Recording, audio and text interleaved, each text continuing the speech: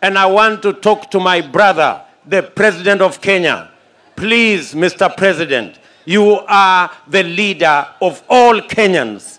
The people of Kenya as president, you are the leader of all the people of Kenya. Do not allow the State House to be the theater for the planting of seeds of division of the people of Kenya along community lines. Please, Mr. President, don't allow State House to be used as the theater for dividing the people of Kenya along ethnic lines. I want to ask my friend, the President of the Republic of Kenya, even though you do not want to support me, it is fine. I supported you unconditionally. My friend, Mr. President, please do not allow State House, do not allow the office of the President to be the arena where falsehood, where propaganda, where negative ethnicity is being propagated against me as your deputy. My friend, I stood by you when no other person was ready to stand by you. I supported you when your friends, the friends you have today, were against you. Please, I am asking for very little.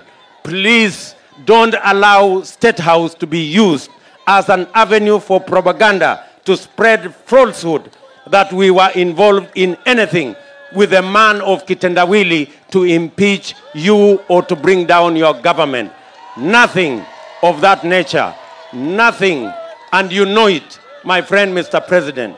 You know it, that it is not true. You know it is false. And I want to request you, with humility, that please protect the office of the President so that it doesn't become an arena or theater for falsehood, propaganda, and planting seeds of division of the people of Kenya. And I want to talk to my brother, the President of Kenya. Please, Mr. President, you are the leader of all Kenyans. The people of Kenya as president, you are the leader of all the people of Kenya.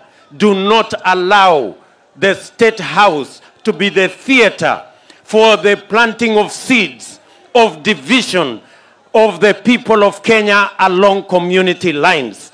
Please, Mr. President, don't allow State House to be used as the theater for dividing the people of Kenya along ethnic lines. I want to ask my friend, the President of the Republic of Kenya, even though you do not want to support me, it is fine. I supported you unconditionally. My friend, Mr. President, please do not allow State House, do not allow the office of the President to be the arena where falsehood, where propaganda, where negative ethnicity is being propagated against me as your deputy. My friend, I stood by you when no other person was ready to stand by you. I supported you when your friends, the friends you have today, were against you. Please, I am asking for very little. Please don't allow State House to be used as an avenue for propaganda to spread falsehood that we were involved in anything with a man of Kitendawili to impeach you or to bring down your government. Nothing of that nature. Nothing. And you know it, my friend, Mr. President. You know it, that it is not true. You know it is false. And I want to request you, with humility, that please protect the office of the President so that it doesn't become an arena or theater for falsehood, propaganda, and planting seeds of division of the people of Kenya.